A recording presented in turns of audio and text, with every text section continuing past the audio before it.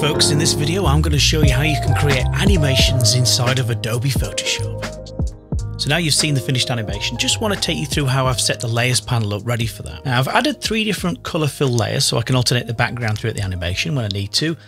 I've got a folder where I have collected together some actual cookie letters. You can see we've also got the cookie itself, and the way this is broken down is it's formed of different layers.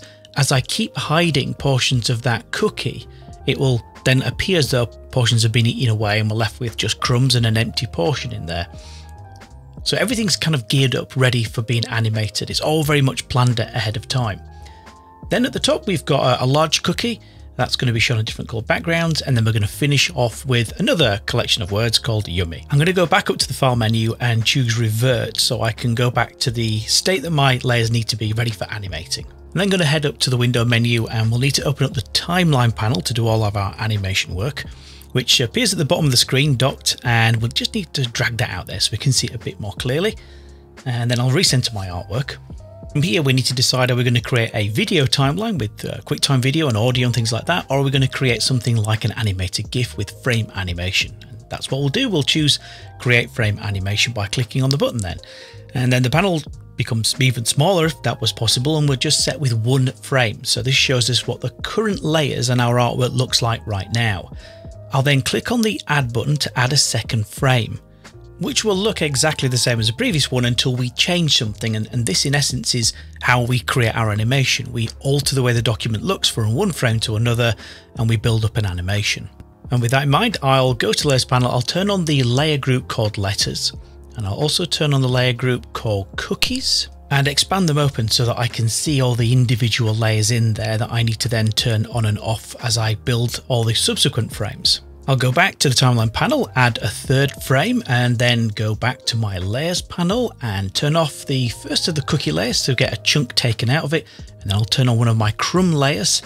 And with that done, I'll go back to the timeline panel and add a 4th frame. And that 4th frame will also need one of the cookie layers removing and one of the crumb layers adding to keep building up our effect.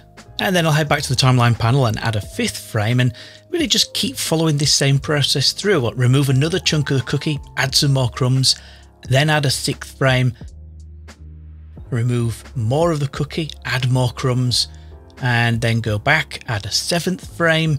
I'll turn off the last of the cookie layers and then turn on the final crumb layer to finish off the effect. I'll then head back to the timeline panel and add an 8th frame, and within that frame then I'm going to hide all of letters, all the cookies, all the crumbs, so we're just left with a plain light cream background in there. I'll then add a 9th frame, but on this one I'm going to turn on the visibility for the really large cookie, and that will be enough for that frame. I'll go back and then just need to extend the timeline panel because we're adding quite a few frames here. And then I'll add a 10th frame, and within that frame I will then start to alternate the background colours. Add another frame for frame 11 and then change that to a blue background. Add a 12th frame in there and then turn off the cookie in that one. And then I'll add one final frame, that's frame 13, and turn on the layer group that contains the letters yummy, and that will be the end of the animation. With all the animation frames now added, I can go back to my timeline panel, left click on the first frame to restart the animation, and then press the play button. But it plays through really quickly, and that's because we have no delays. Every frame just appears for literally a frame, and bearing in mind that in terms of animation there can be anything between sort of 25 and 30 frames per second quite normally, then they appear very quickly and disappear very quickly. So we need to alter that. I'll first of all left click on frame 1 to make it active for edits, and then I'll click on the pop-out menu for the frame delay time, and I'll change that to 0.5 seconds, making that frame stay on screen for 0.5 seconds before moving on to the next frame, which of course in our case is frame 2. And so I'll click on frame 2 to make it active, and I want the delay to be 1 second so that we can see the word cookies and see the cookie itself before chunks of it are taken away. And those frames where portions are eaten away, I start from frame 3 and run right through up to and including frame 6. Now I don't want those to stay on screen for that long. I want them to look as though they just disappear quite quickly. So I'm going to alter all of them at the same time by clicking on frame 3 and then shift and left clicking on frame 6. And then I'm going to change the delay for each of those to 0.2 seconds. And then we'll just give that a quick play to test it. And I think that works quite well. Again, just like frame 2, we need frame 7 to stay on screen just a little bit longer so we can see that all the bits of the cookie have been taken away. So I'll change the delay for that one to 1 second. And then left click on frame 8, which is just going to be our plain cream background, and set the delay for that to 0.2 seconds. And then I'm going to select frames 9, 10 and 11 and set the delay for each of those to 0.5 seconds. Select frame 12 and set that one to have a similar delay to frame 8, so that's going to be set to 0.2 seconds before finally clicking on frame 13. That's the last frame. Leave it on screen for 2 seconds so we can see it nice and clearly for the end frame of the animation. Before that, we'll then loop back to beginning and play again. And if I just click back on frame 1 to reset the animation, I'll press play and let's just see how the timing's working out now with all those frames edited. And I think they're looking much better, so I'll just press stop. But I think I will go back to frame 12 and just increase the delay on that one to 0.5 seconds instead of 0.2. And then reset the animation and just have a quick playthrough, see how that's working out. And yeah, I think that delay from 0.2 to 0.5 seconds for frame 12 is a little bit better. I'll press stop and that's pretty much the animation done. We now need to export that. So I'll go to File, Export, and then choose Save for Web Legacy.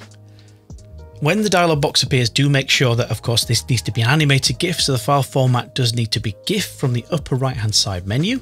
And in the preview window, the lower left-hand side, it tells us this is a 1.25 megabyte file, which is quite big. So I can change the file size of this by reducing the height to 720, halving the size of the file as well. And then notice that lower down, we've got an option for looping. This is set to forever by default. And you'll find that with some social media sites that you do have to post animated GIFs that loop. It won't let you post an animated GIF that only plays once. So we'll leave that set to forever. You can play the animation through and preview that if you wish to. We've done that already and checked it.